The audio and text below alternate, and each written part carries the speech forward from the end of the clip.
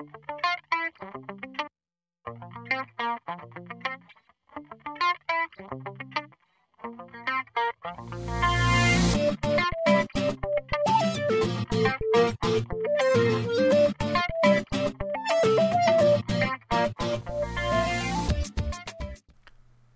your Introduction to Tagging video, you learned what a tag is, and in this video, you will learn how to tag a question. Since Insight 360 does not limit the format of your educational content, in this example you will see how to tag a question in several different formats. While this demonstration you're about to see is on Windows 7, the process and interface is exactly the same on the Mac operating system. Start Insight 360 and start tagging. Then open your content. In this example, we'll start with Microsoft PowerPoint. Select your question type from the picked list of all available question types. Select the correct answer. Optionally, you can add a short description about the question. This is recommended because it makes it easier to identify that question while teaching. Finally, you may associate an educational standard with a question. To do this, you first must select a range of standards. In this example, I am selecting an Earth and Space Science standard from the available list. As you make your choices, the tag is created in the box below. When finished, the tag can be dragged from the preview window onto any document, program, or other source that can display an image.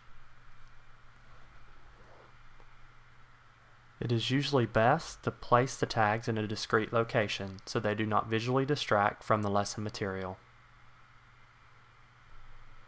Note that the tag is surrounded by a dashed line box.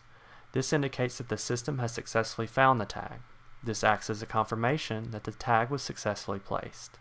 Also notice that the tag creator shows a warning. It is a warning that a tag already exists on this page and that only one tag per page is allowed.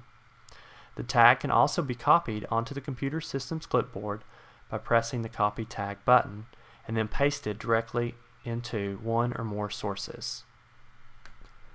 Now that we have successfully placed the Insight 360 tag in our PowerPoint content, we will save the file so we can share this lesson with other instructors or reuse it in the future.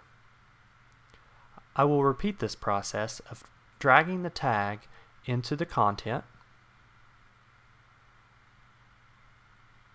and saving the file with Microsoft Word,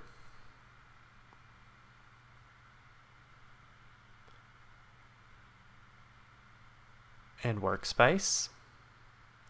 Obviously, the real advantage here with adding a tag is that you can save your lesson in its native file format.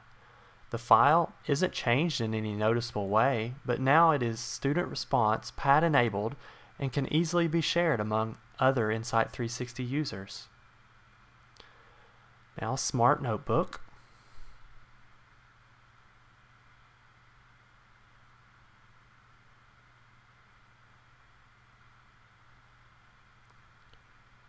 And Promethean's Active Inspire.